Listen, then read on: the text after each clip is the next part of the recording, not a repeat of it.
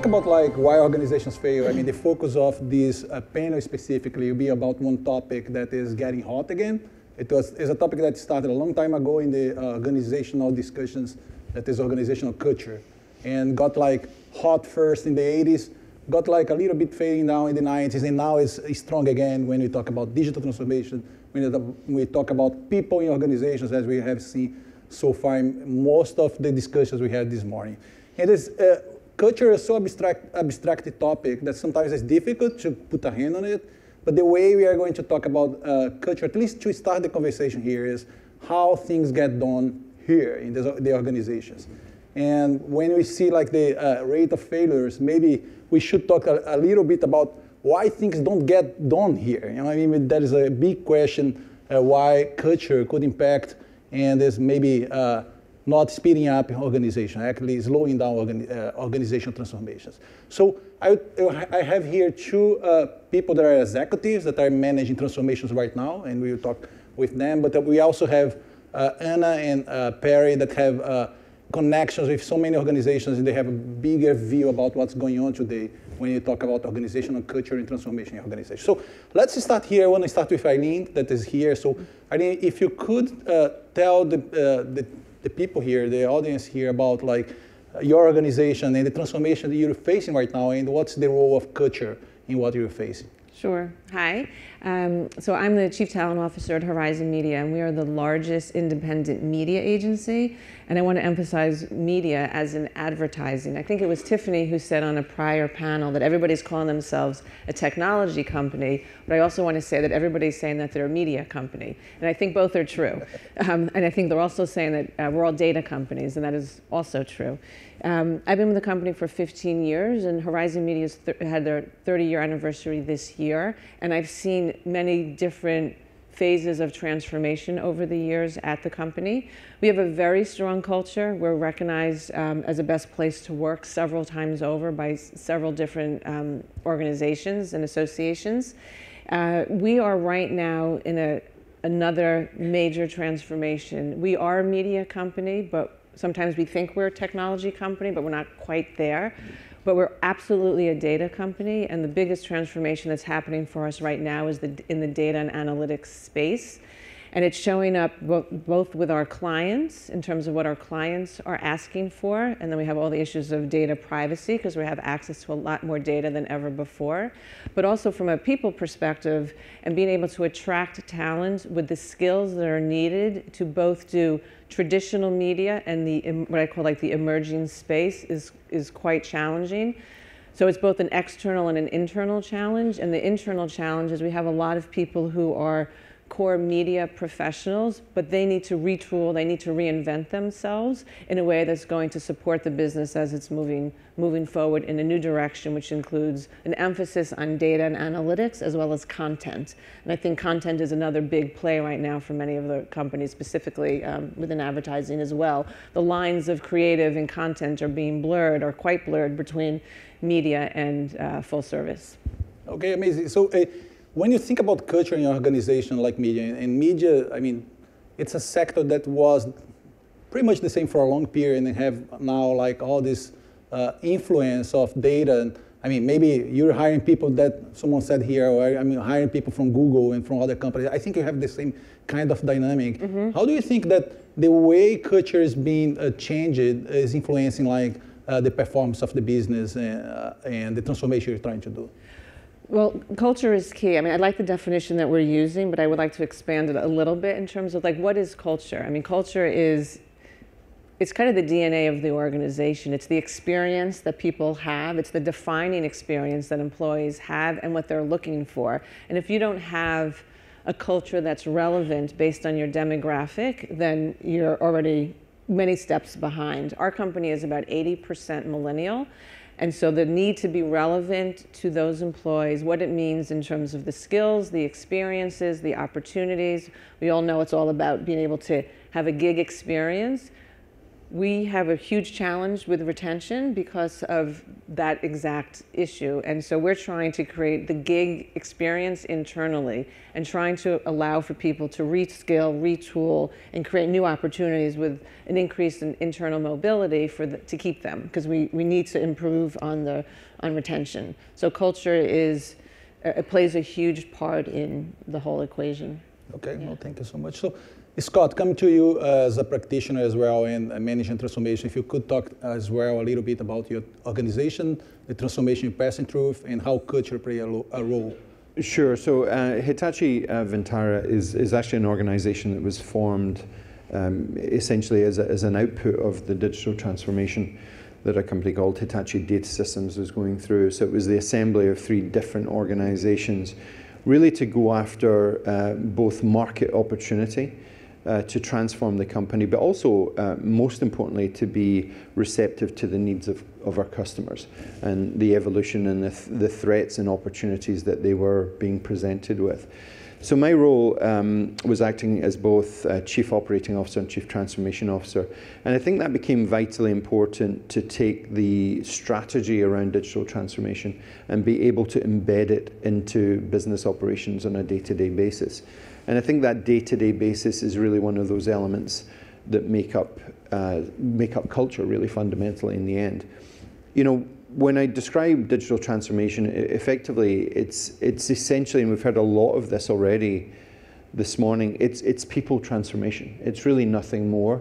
And I think, you know, the technology is all important, but fundamentally you need to either train or bring in new capabilities to be able to run and work the technology. But as in 90% of the cases, there are existing, you know, business models that need to be maintained. And really what you're doing as you transform is you're balancing the needs of that existing business as you fund the development and growth of a new business and a new business model with new capabilities. And a key part of that is how you integrate all of those strategic components and business components, business model components around one unifying culture and one unifying cultural experience. So I think, you know, the key tenets for what we've learned going through the process is digital transformation is at its very heart people transformation. It's about bringing in new capabilities and taking people with you in the journey. That in turn needs to be driven from that external environment. And I think some of the things, you know, when I think about digital transformation, that 70% failure rate, I would almost guarantee that that's because culture has not been a central component of consideration as companies go through that digital transformation process.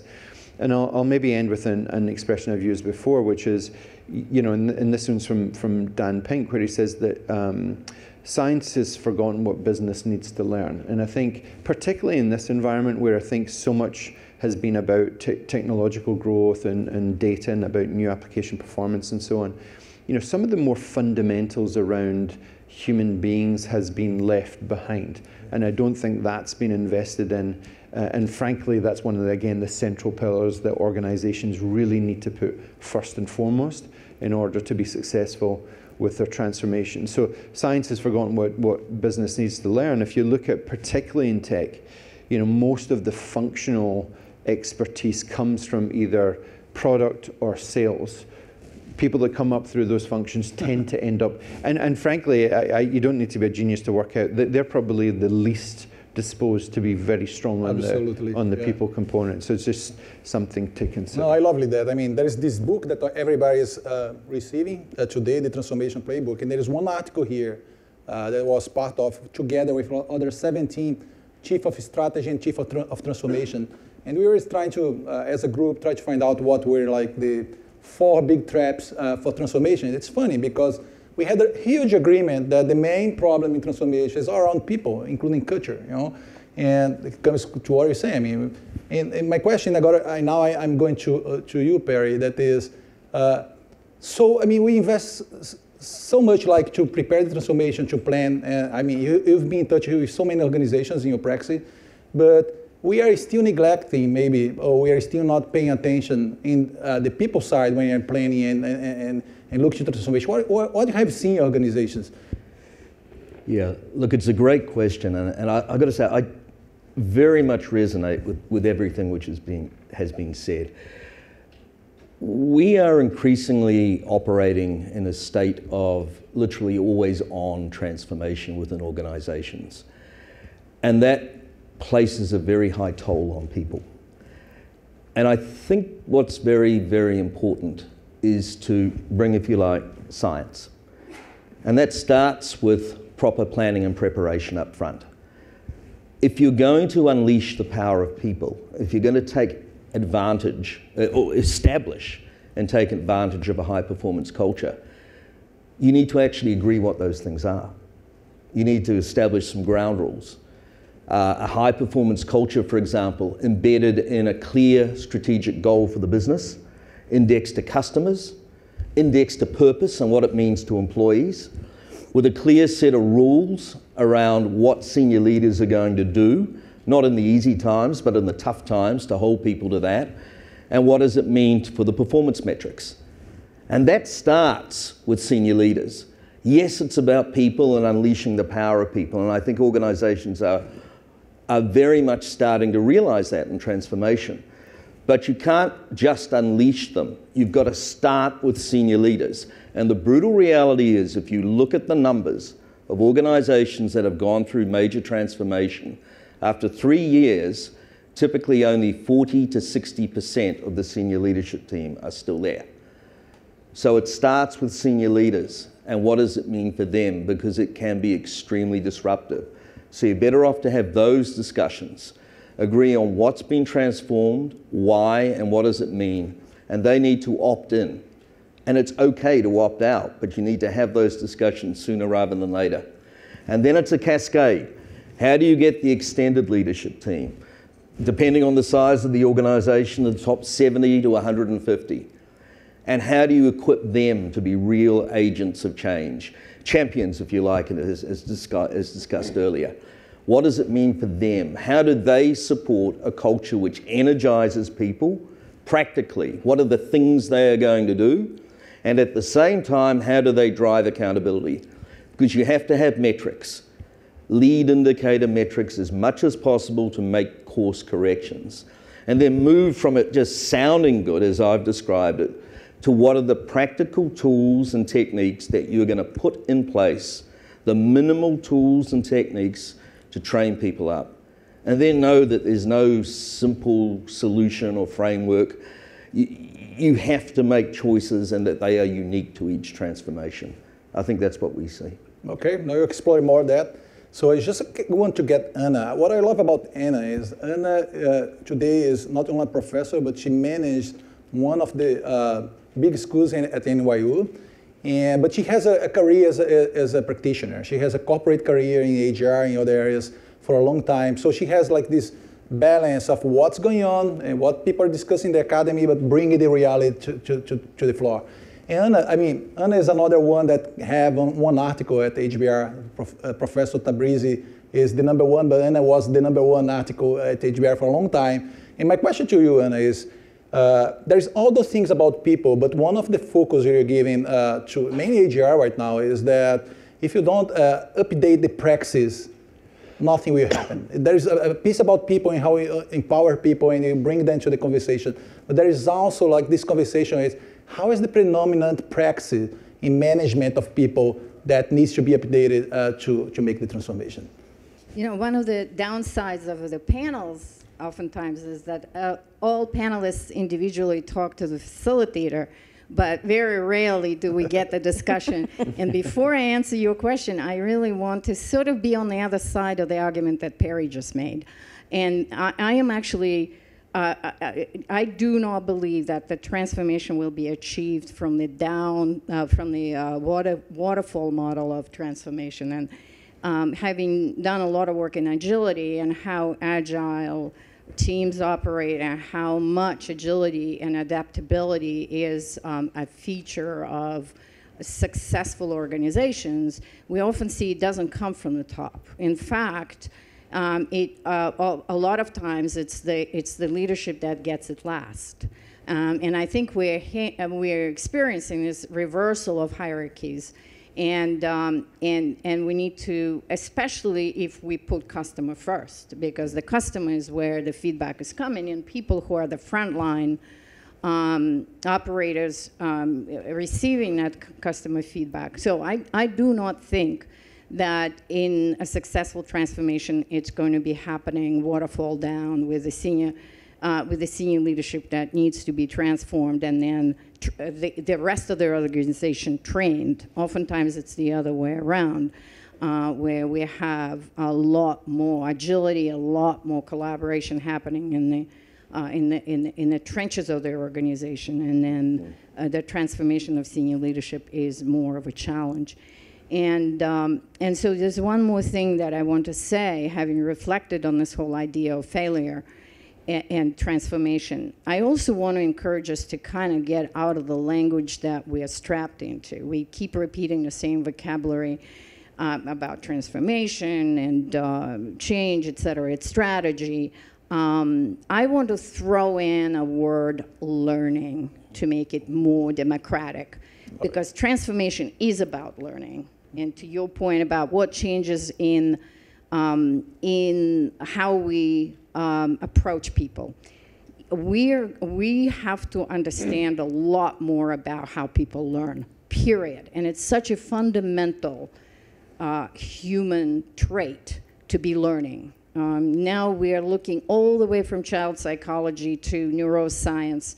I think the most important element of or aspect of science that we need to pay attention to is, what do we actually know about learning? What do we know about unlearning? And how do we accelerate learning?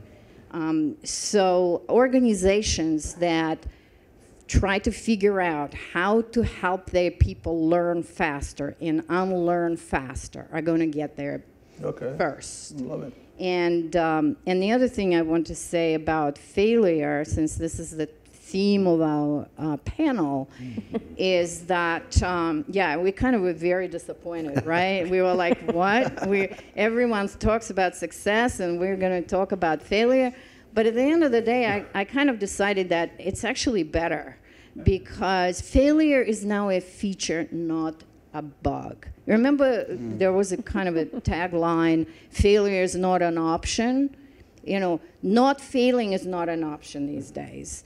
And so connecting learning and creating the environment, and Tiffany said it so well, creating the environment where failure is just another feedback loop to us about how we can learn better and how can we learn from failure is, and how we can then, how can we scale that learning fast so that we don't repeat the same failure over and over again. And it's totally democratic. It comes from all levels of the organization.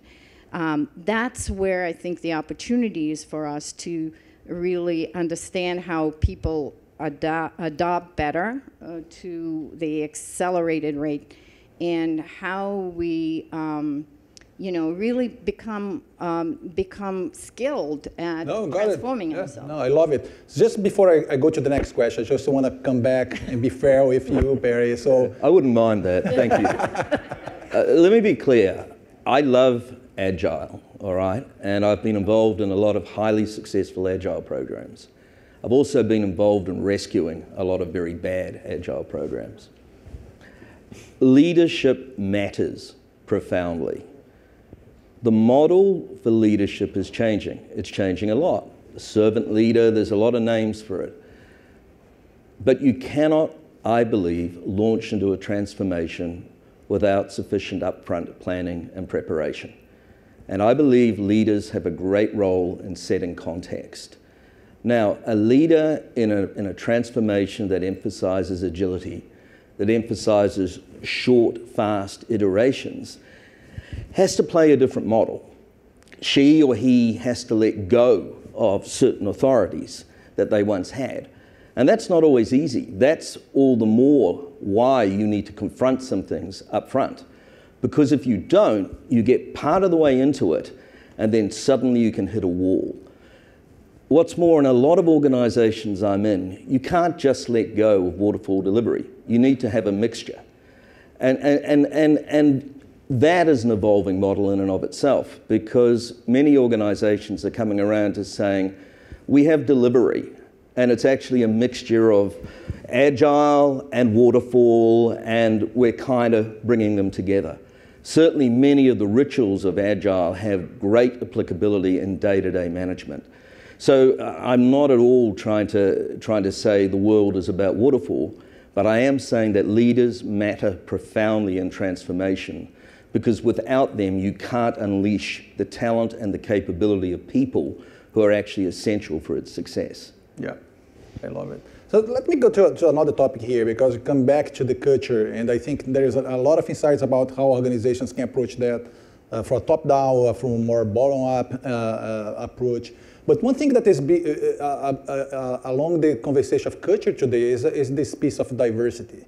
It's funny because most of the approach that I see when consultancies come to support companies is more like this traditional concept of cultural fit, that at the end can become a simple kind of recipe for disaster, because it cuts at the end diversity in the organization. And even if you bring diverse kind of backgrounds, you force people to adapt to one reality that is how this organization works and how you need to operate here.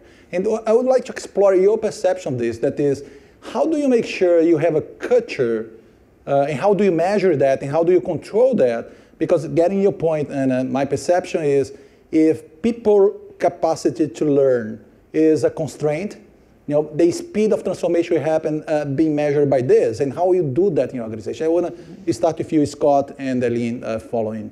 Sure, and I think from my perspective, I think culture needs to be monitored as if it were biometrics, particularly as you go through a transformation. It's kind of like the pulse rate, the blood pressure of your organization.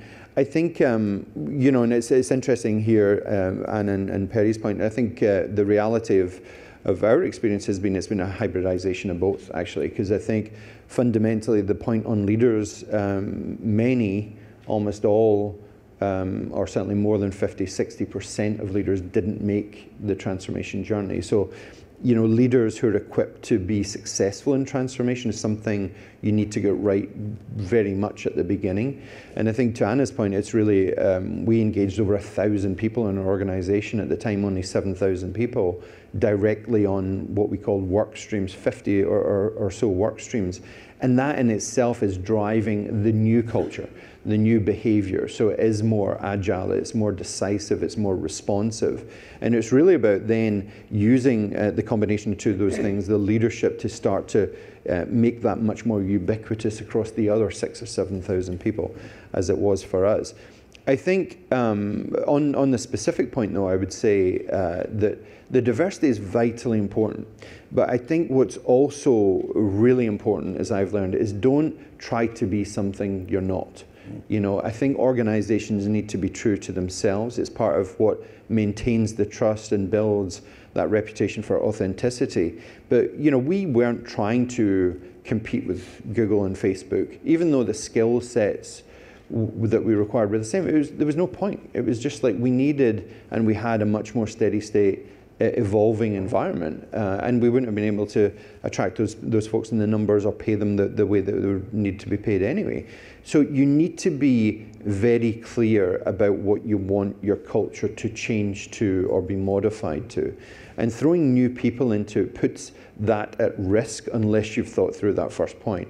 One of the experiences we had is that as you bring in those new leaders, whether individuals opt out or whether you opt them out, that's a hugely important decision to get right from a cultural perspective, because that kind of behavioral cascade still occurs. And if you don't get that right and you bring in 40, 50, 60% of your leaders are new, even if it's over an 18-month period, you will destroy what culture you had, because you've got so many different influences, and it decelerates all of your transformation experience. But there is not like a contradiction here, because we want people behaving in specific ways, and at the end, when you have diversity, you can have the advantage of having people with different behaviors that could be complementary. And moving to you, Eileen, and maybe you can come back later, Scott, is, you're in an organization that is passing through a major transformation, that is bringing people that have different mindsets and capability, and diversity few people talk about that, but the diversity bring clash and increase the number of clash because you have different worldviews on the table. You know, could you talk a little bit how is that working in your organization? How you're trying to make that work? So I want to say the word fit is my least favorite word, and so many times hiring managers will come back and say the feedback they give after meeting candidates is it's not a right fit. That's unacceptable. We will not accept that type of feedback because one, it doesn't tell us anything, and it's kind of riddled with some unconscious bias. So we've been working very hard to kind of figure this out. I will say my other least favorite word is initiative. All the organizations are going through, I will say, a commitment to DEI, and it's an initiative. It's not an initiative, it's a way of being, and we're trying very hard to increase the diversity within our organization, but also within our industry. But diversity is more than just what you see. It's much deeper than that.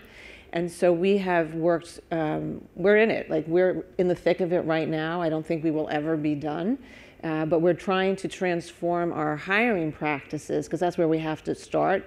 We have to do both. We have to get in at the hiring level, but also what are we doing to retrain our leaders and the rest of the organization to be more open and to get out of what I call kind of this Me Too-ness, not Me Too, hashtag Me Too, but Me Too in people like to hire who they're comfortable with, and it's sameness. And we have to figure out how to break that cycle. So one of the strategies or the tactics that we're looking to use within our company is not to allow the hiring teams who have open positions to hire for themselves. Let's identify people in the organization who represent the brand. They represent everything that is important to our organization in terms of our values, our ethos, and our vision.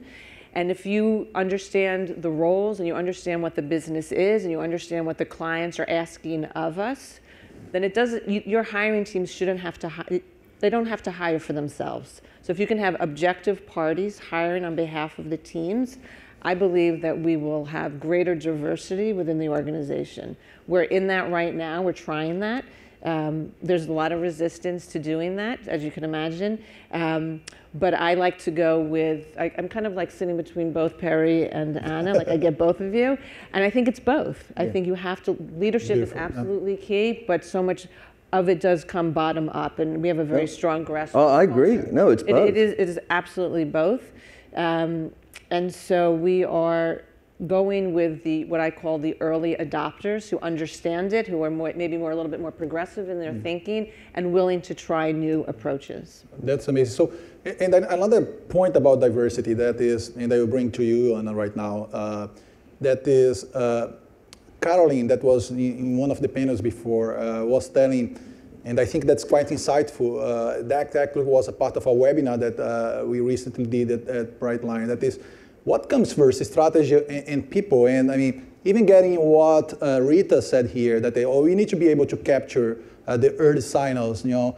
And you think about diversity, you can only capture the early signals if you have cognitive diversity to be able to capture them, you know. And coming back to what Caroline said is, should we, instead of thinking about first the strategy, we should think about what kind of talent I have in my organization that could be able to respond to the strategy to an unpredictable world instead of like just try to figure out what is the talent that comes later. And I mean, and coming back to your expertise in looking to HRs and organizations, how are you seeing that organizations are moving this strategic use of people and diversity to make things more successful in the future and avoid failure? Again, back to the language, I think we're getting away from culture fit to culture add. You know, how do we create portfolios where we're adding value, adding perspective, adding a set of expertise, skills? Cognitive diversity is coming in big right now. So we are actually learning from failure, to bring back to the failure of what we failed on in our diversity initiatives, Eileen, in the earliest stages of diversity exploration. And so I think it's about culture add, and absolutely 100% agree with you. It's about diversity for what? I think that very clear, and again, I don't like the word strategy, but what is the purpose? What purpose are we trying to achieve? And then based on that, try to see what kind of talent what kinds of talent do we need to bring to solve for that particular or achieve that particular purpose. So everything is connected in that world. So it's culture add and purposefulness of our diversity orientation and clarity around how we get there through people. That's amazing. So coming back to you, Perry, we were talking a little bit last night about that and getting this point of purpose, and we have heard purpose all the morning right here. And we were talking about like how some organizations are bringing spirituality, not like in the religion perspective necessarily, but to keep like this purpose even stronger than that. And I mean, as you have like so many connections and connecting, I mean, how are you seeing that unfolding in organization? Is that something that is already like in place? I'm seeing more instances of it. This innate belief in the people within the organization, and saying, how do we unleash that power? How do we use technology? How do we bring about really consistent role modeling from our leaders? How do we bring about ongoing capability development? And I think that's a really interesting one. Because if you think about where organizations are going, be it whether you're in a project function in a transformation or whether you're in running the business, more and more people are executing projects. And the question is, are you actively developing talent? Because if you're in a state of regularly dealing with transformation, are you equipping your people to deal with that? Right? In the face of a social contract that's being rewritten, are you doing your utmost to develop the talent of your people? Which means, are you introducing them to some of the best skills of Agile, for example? Some of the daily rituals around readouts? Are you doing your utmost to upskill people? Are you putting effective performance feedback systems in place? Really effective performance feedback? Do you have effective coaching systems in place? Do you have really top-notch online learning in place? So I think those elements start to bring purpose to life, right? Because a purpose which is centered around your people says, well, what are we really doing to try to consistently develop our people? That's a bit, and coming back to you, Scott, because that's a conversation that came first between the two of you, Yeah. And how, I mean, in your practice, in your life, has that like being unfolded as well, and how you bring that? So from a purpose perspective, I think, having been fortunate to work for a company whose credo going back over a century is to benefit society through superior technology and products, it falls very naturally in terms of what the company's trying to do with respect to purpose. It's called now powering good is the tagline, or changing the way the world works. And I think it's not an advertisement. It's not. We heard a lot about razors earlier. I'm not sure how razor blades could make the world a better place, but a lot of the advertising around that would lead you to believe that to be the case. So I think coming back to authenticity of the notion, what you are actually able to change and what you're trying to change and what you measure as a company. And I think a company that I've been part of is very keen to measure its environmental sustainability goals, puts executives on the improvement of the company, compensation is put against that. So there's much stronger authenticity and connection to that.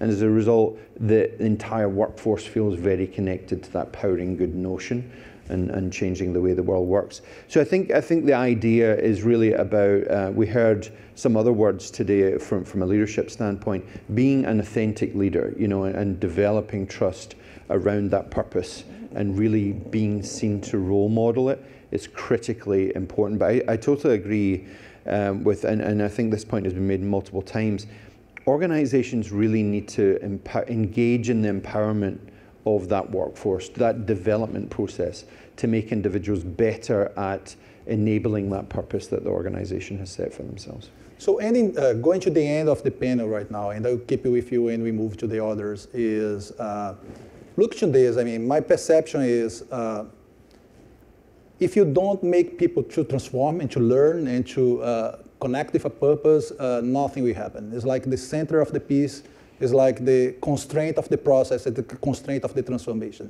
So what would be a simple practical device? I know it's complex. When we talk about people, we are talking about the unexpected, you know. Yeah. But what would be the simple practical device you would give to this group here that came here today to better manage organizational culture, a so abstract topic, in their transformations? I think certainly one piece of personal advice I could offer is if you're doing enterprise transformation in all its complexity and really shooting for something ambitious, it will be the hardest thing you ever do in your professional career. So don't underestimate the massive amount of personal energy that you need to bring to that over multi years. And I think I would say, in summary then, be sure that you know what you're letting yourself in for, because people will continue to look to you for years in role modeling the leadership that's required to drive a successful transformation. That would be my advice. Elaine.